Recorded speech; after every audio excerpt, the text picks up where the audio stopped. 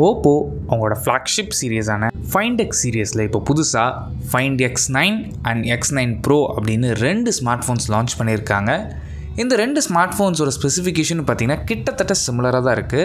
என்னெல்லாம் டிஃப்ரென்ஸ் அப்படிங்கிறத side by side சொல்கிறேன். இந்த வீடியோவில் இந்த ரெண்டு ஸ்மார்ட் ஃபோன்ஸ் எப்படி இருக்குது அண்ட் இந்த ஃபோனை நீங்கள் கன்சிடர் பண்ணி பார்க்கலாமா அப்படிங்கிற கம்ப்ளீட் டீட்டெயில்ஸ் இந்த வீடியோவில் நீங்கள் தெரிஞ்சுப்பீங்க. போன generation Find X8 and X8 Proவோட successor தான் இந்த X9 and X9 Pro. X8 இருக்கட்டும் சரி, X8 Proவாக இருக்கட்டும் சரி, நல்ல ஸ்பெசிஃபிகேஷன், நல்ல ஒரு கேமரா கொடுத்துருந்தாங்க. இப்போ அதை தொடர்ந்து அதோட successor வேரியண்ட்டான X9 and X9 Pro பற்றி பார்ப்போம். X9 Proவோட சைஸ் பொறுத்த வரைக்கும் உங்களுக்கு 6.78 இன்ச்சஸ்க்கான 1.5K OLED டிஸ்பிளே யூஸ் பண்ணியிருக்கிறாங்க. அண்ட் X9 பொறுத்த வரைக்கும் உங்களுக்கு 6.59 இன்ச்சஸ்க்கான same 1.5K AMOLED display use பண்ணியிருக்கிறாங்க. இந்த ரெண்டு டிஸ்பிளேக்குமே உங்களுக்கு 120Hzக்கான ரெஃப்ரெஷ் ரேட் சப்போர்ட் இருக்குது. பட் இது என்ன அப்படின்னா X9 Proவில் மட்டும் உங்களுக்கு LTPO AMOLED டிஸ்பிளே இருக்குது.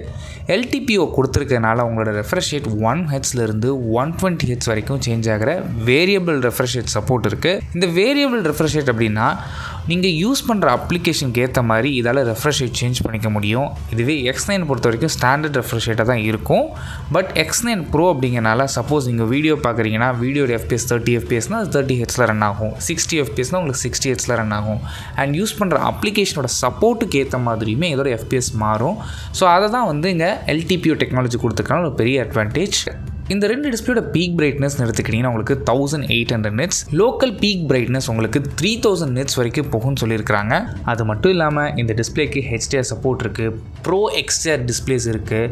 அண்ட் கூடவே உங்களுக்கு HDRோட விவிட் மோட் ஆப்ஷனாக இருக்கட்டும் அண்ட் Dolby விஷன் சப்போர்ட்டும் கொடுத்துருக்குறாங்க. சப்போஸ் நீங்கள் ஆல்ரெடி X8 இருக்கட்டும் இல்லை X8 Pro யூஸ் பண்ணிங்கன்னா அங்கே என்ன டிஸ்பிளே யூஸ் பண்ணியிருந்தாங்களோ அதே டிஸ்பிளே தான் இங்கே அப்படியே எடுத்துகிட்டு வந்திருக்காங்க. டிஸ்பிளேயில் சேஞ்சஸ் எதுவும் கொண்டு வரலை. அண்ட் ஓவராலாக டிஸ்பிளே பார்க்கும்போது ஒரு நல்ல டிஸ்பிளேவாக தெரியுது. நெக்ஸ்ட் இந்த ஃபோனில் யூஸ் பண்ணியிருக்கிற ப்ராசஸர் பொறுத்த வரைக்கும் X9 இருக்கட்டும் இல்லை X9 Proவாக இருக்கட்டும், இந்த ரெண்டு ஃபோன்ஸுமே உங்களுக்கு MediaTekோட லேட்டஸ்ட் ப்ராசஸரான Dimensity 9500 SoC லான்ச் பண்ணியிருக்கிறாங்க. இந்த ப்ராசஸர் தான் இந்த வருஷத்தோட லேட்டஸ்ட் ப்ராசஸர். இந்த ப்ராசஸர் வந்து ப்ரீவியஸ் ஜென்ரேஷன் அதாவது 9400 கம்பேர் பண்ணும்போது 32% வந்து ஃபாஸ்ட்டான சிபியும் அண்ட் 33% வந்து உங்களுக்கு ஃபாஸ்ட்டான ஜிபியும் கிடைக்குன்னு சொல்லியிருக்கிறாங்க. அண்ட் அது மட்டும் இல்லாமல் கரண்ட் டேட்டில் நீங்கள் எந்த ஒரு அப்ளிகேஷன் ப்ளே ஸ்டோரில் இருந்தாலும் சரி இல்லை நீங்கள் யூஸ் பண்ணுறதா இருந்தாலும் சரி தாராளமாக இந்த ப்ராசஸரால் ஹேண்டில் பண்ண முடியும். இந்த ப்ராசஸரை சப்போர்ட் பண்ணுறது உங்களுக்கு 16 GB வரைக்கும் ரேம் ஆப்ஷனும் அண்ட் 1 TB வரைக்கும் ஸ்டோரேஜ் ஆப்ஷன்ஸும் அவைலபிளாக இருக்குது. ஸோ உங்களோட யூஸ் கேஸ்க்கு ஏற்ற மாதிரி நீங்கள் இந்த ரேம் அண்ட் ஸ்டோரேஜை சூஸ் பண்ணிக்கலாம். நெக்ஸ்ட் இந்த ஃபோனில் ஹைலைட் ஆனது கேமரா தான். கேமரா பொறுத்த வரைக்கும் X9 Proவில் பொறுத்த வரைக்கும் ப்ரைமரி ஷூட்டர் 50 மெகாபிக்சலுக்கான சோனியோட லிட்டியா 828 சென்சார் யூஸ் பண்ணியிருக்கிறாங்க. இந்த சென்சார் வந்து ஒரு பெரிய சென்சார். இதோட சைஸ்ன்னு எடுத்துக்கிட்டிங்கன்னா உங்களுக்கு 1/1.28 இன்ச்சஸ்க்கான பெரிய சென்சார். போன ஜென்ரேஷன் X8 Proவில் பார்த்தீங்கன்னா உங்களுக்கு 1/1.4 இன்ச்சஸ் கொடுத்தாங்க. இப்போ கொஞ்சம் பெரிய சென்சாராக இருக்குது. அண்ட் அது மட்டும் இல்லாமல் இந்த சென்சாருக்கு ஆப்டிக்கல் இமேஜ் ஸ்டெபிலேஷன் சப்போர்ட் இருக்குது. அண்ட் இதோட அப்பேச்சர்னு எடுத்துக்கிட்டிங்கன்னா f1.5 கொடுத்துருக்குறாங்க. ஸோ 1.5 அப்படிங்கும்போது லோ லைட்டில் எடுக்கிற ஃபோட்டோஸாக இருக்கட்டும் இல்லை வீடியோஸாக இருக்கட்டும் பெட்டராகவே இருக்கும். அண்ட் கூடவே இங்கே 7P லென்ஸ் யூஸ் பண்ணியிருக்கிறாங்க. செகண்டரி சென்சார் உங்களுக்கு 50 மெகாபிக்சலுக்கான அல்ட்ரா வைட் ஷூட்டர் யூஸ் பண்ணியிருக்கிறாங்க. இந்த ப்ரைமரி ஷூட்டரும் சரி செகண்டரி ஷூட்டரும் சரி X9 இருக்கட்டும் இல்லை X9 Proலையும் சேமாக தான் யூஸ் பண்ணியிருக்காங்க. இங்கே என்ன சேஞ்சஸ் அப்படின்னா X9 Proவில் உங்களுக்கு 200 மெகாபிக்சலுக்கான டெலஸ்கோபிக் சென்சார் யூஸ் பண்ணியிருக்கிறாங்க. இந்த டெலஸ்கோப் சென்சாரில் உங்களுக்கு Hasselbladோட கேமரா ஃபீச்சர்ஸ் இருக்க போகுது. இந்த சென்சாரோட சைஸுன்னு பொறுத்த வரைக்கும் உங்களுக்கு 1/1.56 இன்ச்சஸ்க்கான பெரிய சென்சார். அண்ட் இந்த சென்சாரோட மெயின் யூனிக் பாயிண்ட் என்ன அப்படின்னா உங்களுக்கு பிக்சல் லெவல் கேலிப்ரேஷன், அதாவது DCG அண்ட் HDR காம்பினேஷன் இருக்குது.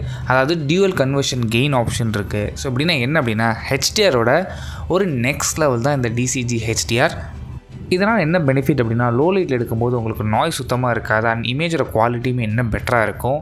ஸோ கூடவே Hasselbladோட சர்டிஃபைட் 70mm லென்ஸ் யூஸ் பண்ணியிருக்கிறாங்க இந்த 200 மெகாபிக்சல் டெலஃபோட்டோக்கு. இந்த டெலஃபோட்டோ மூலமாக நீங்கள் 3x வரைக்கும் ஆப்டிக்கல் ஜூம் பண்ணிக்க முடியும். அண்ட் இதோட அப்பேச்சர்னு எடுத்துக்கிட்டிங்கன்னா f2.1 கொடுத்துருக்குறாங்க. X9 பொறுத்த வரைக்கும் இங்கே டெலஃபோட்டோ லென்ஸ் இருக்குது. பட் இங்கே என்ன அப்படின்னா 200 மெகா பிக்சலுக்கு பதிலாக சோனியோட 50 மெகா பிக்சலுக்கான லிட்டியா 600 சீரியஸ் யூஸ் பண்ணியிருக்கிறாங்க. ஸோ அது மட்டும் தான் கேமராவோட பெரிய டிஃப்ரென்ஸ்.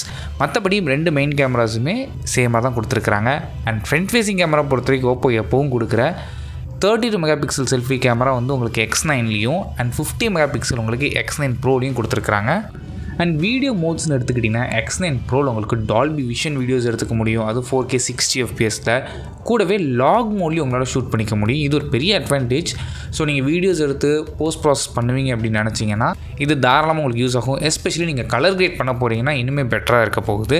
மெயின் கேமராவும் சரி டெலஃபோட்டோ கேமரா உங்களுக்கு 4K 120 FPSல உங்களால் ஷூட் பண்ணிக்க முடியும். ஸோ இதுவும் ஒரு பெரிய அட்வான்டேஜ் தான். அண்ட் கூடவே இந்த கேமராஸ் பேசும்போது அடிஷ்னல் ஆக்சசரிஸ் இப்போ ரீசெண்டாக விவோவில் பார்த்துருந்தோம். கிட்டத்தட்ட சிமிலரான ஆக்சசரிஸ் வந்து ஓப்போவும் ஹேசல்பிளேடும் ஒன்றா கன்வெர்ட் பண்ணியிருக்காங்க. இது வந்து டெலிகன்வெர்ட்டர் ஆக்சசரிஸ் தனியாக சேல் பண்ணுறாங்க. இந்த டெலிகன்வெர்ட்டர் ஆக்சசரிஸ் மூலமாக உங்களுக்கு 10x வரைக்கும் ஜூம் பண்ணிக்க முடியும் ஃபோட்டோஸுக்கு. அண்ட் டிஜிட்டல் ஜூம்னு எடுத்துக்கிட்டிங்கன்னா உங்களுக்கு 200x வரைக்கும் பண்ண முடியும்னு சொல்கிறாங்க. இந்த ஆக்சசரிஸ் உங்களுக்கு X9 ப்ரோவில் அவைலபிளாக இருக்குது. X9க்கு இந்த பெருசாக எங்கேயும் மென்ஷன் ஆகலை. ஓவராலாக பார்க்கும்போது சாலிடான ஹார்ட்வேர் இங்கே எடுத்துகிட்டு வந்திருக்கிறாங்க. நெக்ஸ்ட் இந்த ஃபோனில் யூஸ் பண்ணியிருக்க சாஃப்ட்வேர் பொறுத்த வரைக்கும் இங்கே உங்களுக்கு Android 16ல் ரன் ஆகுது. இதுக்கு மேலே ஓப்போட ஓன் யூஐயான ColorOS வெர்ஷன் 16 அப்ளை பண்ணியிருக்காங்க. சாஃப்ட்வேர் அப்டேட்ஸ் பொறுத்த வரைக்கும் ஓப்போ இங்கே என்ன ப்ராமிஸ் பண்ணுறாங்க அப்படின்னா 5 வருஷத்துக்கான மேஜர் OS அப்டேட்டும் அண்ட் 6 வருஷத்துக்கான செக்யூரிட்டி பேச்சஸ் அப்டேட்டும் கிடைக்குன்னு சொல்லியிருக்கிறாங்க. கூகுள் கூட சாம்சங் கூட கம்பேர் பண்ணும்போது கம்மி தான். பட் ஓகே தான். ஒரு ஃப்ளாக்ஷிப் ஃபோனுக்கு மினிமம் 5 இயர்ஸ் கொடுக்குறது ஒரு நல்ல விஷயமாக தான் தெரியுது. ஸோ இதை பற்றி உங்களோட ஒப்பீனியன் எதாவது இருந்துச்சு அப்படின்னா கீழே கமெண்ட் பண்ணுங்கள்.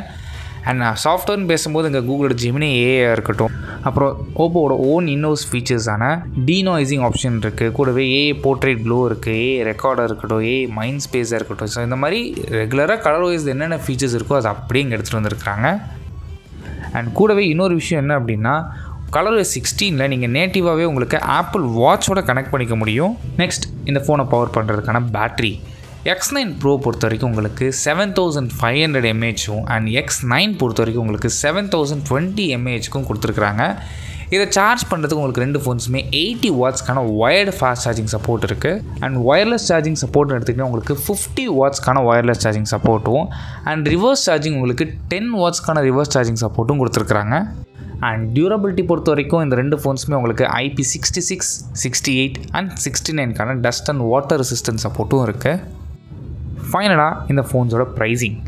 இந்த ஃபோன்ஸ் இப்போதைக்கு சைனாவில் தான் லான்ச் பண்ணியிருக்காங்க. இந்தியாவில் கண்டிப்பாக இந்த ஃபோன்ஸ் லான்ச் பண்ணுவாங்க. பிகாஸ் X8 இருக்கட்டும், X8 ப்ரோவாக இருக்கட்டும் இந்தியாவில் லான்ச் பண்ணியிருந்தாங்க. ஸோ அதை வச்சு பார்க்கும்போது கண்டிப்பாக இந்தியாவில் வரும். சைனீஸ் ப்ரைஸை இந்தியன் ருபீஸ் கன்வெர்ட் பண்ணி பார்க்கும்போது பேஸ் வேரியண்ட் X9 உங்களுக்கு 54,300 ருபீஸில் இருந்தும் and X9 bro base வேரியண்ட்டான 12GB RAM 256GB variant உங்களுக்கு 65,400 ருபீஸ்லேருந்து ஸ்டார்ட் ஆச்சு. ஸோ இந்தியா லான்ச் ஆகும்போது கண்டிப்பாக இந்த ப்ரைஸில் லான்ச் பண்ண மாட்டாங்க. உங்களுக்கு பேஸ் வேரியண்ட் எப்படியுமே 60,000லேருந்து 70,000 ருபீஸ்க்கு ப்ரைஸ் பண்ணுவாங்க. அண்ட் அதுவே X9 ப்ரோ உங்களுக்கு மினிமம் 1 lakhலேருந்து ஸ்டார்ட் ஆகுது சான்சஸ் நிறைய இருக்குது. பிகாஸ் X8 ப்ரோட ப்ரைஸிங் உங்களுக்கு 1 lakhல ஸ்டார்ட் பண்ணியிருந்தாங்க. ஸோ இதெல்லாம் வச்சு பார்க்கும்போது இந்த ப்ரைஸ் ரேஞ்சில் இந்த ஃபோன் வாங்கலாமான்னு கேட்டிங்கன்னா உங்களுக்கு ஒரு நல்ல ஹார்ட்வேர், ஓரளவுக்கு டியூரபிளான கேமரா, அது மட்டும் இல்லாமல் பெட்டரான பேட்டரி லைஃப் வேணும் அப்படின்னு நினச்சிங்கன்னா தாராளமாக இந்த ஃபோனை கன்சிடர் பண்ணி பார்க்கலாம். பட் உங்களோட பட்ஜெட் அந்த அளவுக்கு இருந்துச்சுன்னா மட்டும் இந்த ஃபோனை கன்சிடர் பண்ணி பாருங்கள். பிகாஸ் இதோட காம்படிஷன் எடுத்துக்கிட்டிங்க அப்படின்னா சாம்சங்காக இருக்கட்டும் இல்லை மற்ற ஃபோன்ஸ் எதுவுமே இவ்வளோ ஒரு பேட்டரி பேக்கப் கிடையாது. ஸோ அதை வச்சு பார்க்கும்போது உங்களுக்கு பேட்டரி பேக்கப்பும் இங்கே பெட்டராக கிடைக்கிறதுக்கான சான்சஸ் நிறைய இருக்குது. இந்த ஃபோன் பற்றி உங்களோட ஒப்பீனியன் என்ன அப்படிங்கிறது கீழே கமெண்ட் பண்ணுங்கள். ஸோ இந்தியா லான்ச் ஆகும்போது இந்த ப்ரைஸில் லான்ச் பண்ணாங்கன்னா வாங்குவீங்களா, இல்லை இன்னும் பெட்டரான ப்ரைஸிங் இருந்தால் வாங்குவீங்க அப்படிங்கிறத கீழே கமெண்ட் பண்ணுங்கள். வேறு என்னெல்லாம் வீடியோஸ் வேணும் அப்படிங்கிறது கீழே கமெண்ட் பண்ணுங்கள். அதெல்லாம் கவர் பண்ண ட்ரை பண்ணுறேன். தேங்க்ஸ் ஃபார் வாட்சிங்.